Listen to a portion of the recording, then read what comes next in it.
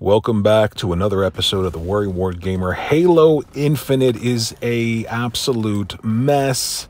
The game has been completely and totally fumbled. It's like there's this large hole in a field and you're consistently throwing the pass and your entire team disappears and you don't know what happened. Where did they go? I threw the ball. Where did they go? Well, there's a big hole in the field. When are we going to fix it? Time after time, year after year after year, and now finally, when everything is completely and totally dismantled and destroyed, and in a state of chaos, then and only then do we flip the switch and decide maybe we should get rid of some people who aren't getting it done. So Bonnie Ross decides to say that she's leaving for family medical reasons, and maybe that's true. Wish her all the best. But then we have reports today that it's a massive restructuring that is causing the departure of not only Bonnie Ross, but some other people, and they're bringing in new blood to fix Halo. The problem is it's still Xbox. It's still Microsoft. They are still management. There are still management issues. So are these new people all of a sudden going to be given the tools that they need to fix this game? Can they even fix it at this point? We've got a Season 2 announcement of Halo, the TV series. We're beginning filming of the new season of Halo.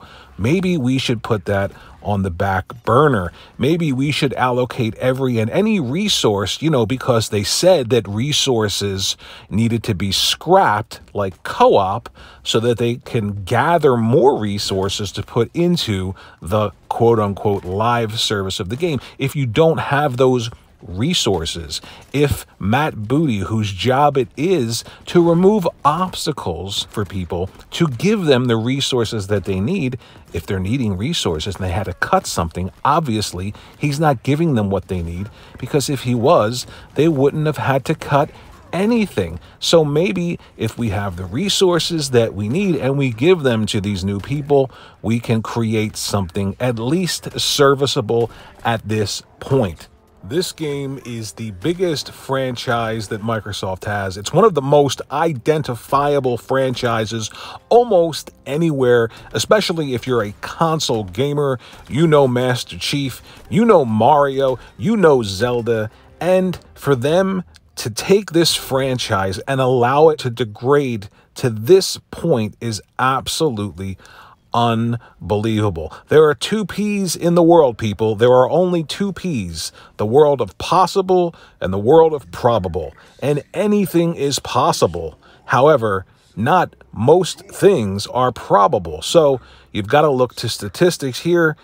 Is the probability of Halo Infinite being salvaged to the point where it's resurrected to its former glory in the Halo 1, 2, 3, and even Halo 4 days?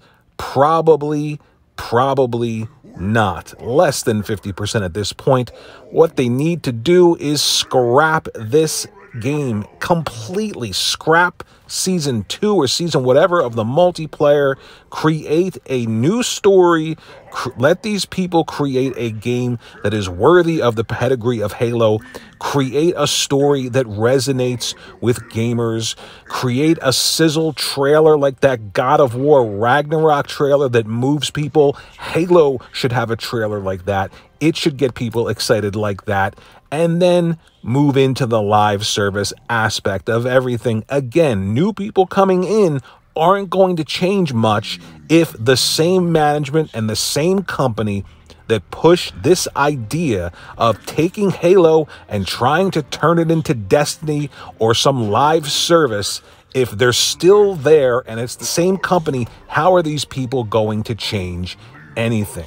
So while I think it's great that Microsoft finally decided, it took how many mistakes, it took how long for this game to be completely and totally put in the state that it's in. They finally decided that it's time to do something. Is it too little, too late? Do we need a complete reboot of this franchise from this new team? Because it's still the same 343 under Microsoft.